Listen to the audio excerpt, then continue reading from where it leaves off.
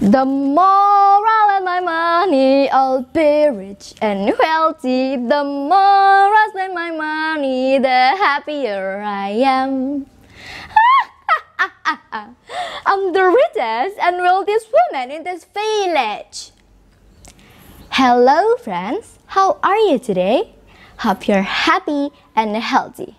So, have you ever gone to West Java, especially Garut? Well, there's an interesting story we can learn from there. So now, I'm Jasmine Shabuna, want to tell you the story. It is the legend of Situ Bagendit. Once upon a time, there lived a very wealthy woman in a small village. She lived alone in a very large and luxurious house. Her wealth was plentiful, but she very greedy. Her name was Nyai Bagendit. I'm the richest woman in this village. No one can match all my wealth. There is nothing I love more than my wealth. I'm happy with all my wealth. This jewelry is so shiny. I'll not let anyone take it. The gold, diamond, and all of this, there's the only one I need. No one richer than me. No one can take all my wealth. No one can take a little cent from me. No one can take any of them. That's what she thought about. She didn't care with the people around her, although they were very poor and were starving. One day, a very old woman came to her and asked for help.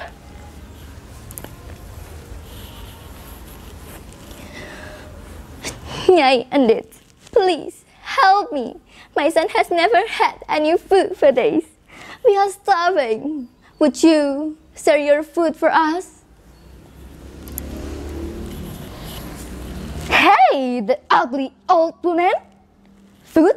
My food is just for me. Get away from my house. I don't care with you or your son. Whether you're starving or even dying, it is not my business. Nyai Bagendit shouted. She forced the old woman to get out of her yacht. A few days later, a very old man with a stick to walk came to Nyai Bagendit and asked for some water.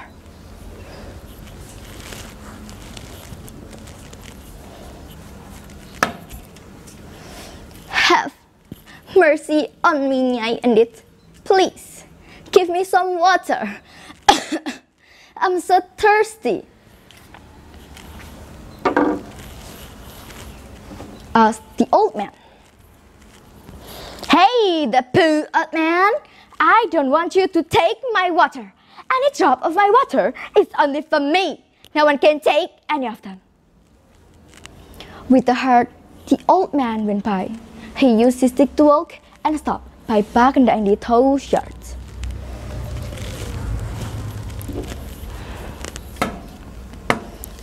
He put his stick and showed it. Nyai Bagendit, you don't want to lose any drop of your water. Now I will give you more water.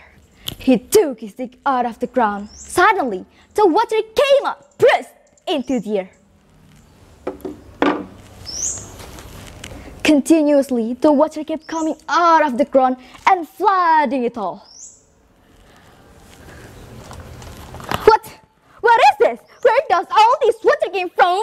No, my treasure will drown. No! Said Nyai Bagendit while she trying to save her wealth. But it is too late. It swept all over the village and it turned into a lake. So now people call it Situ Bagendit or Lake Bagendit. Okay, my friends, that's all about my story, Situ Bagendit. From this story, we can learn a lesson that we should not be greedy and stingy because it can lead us into misfortune. Alright, that's all about my story today. Thank you for your kind attention. Have a great day.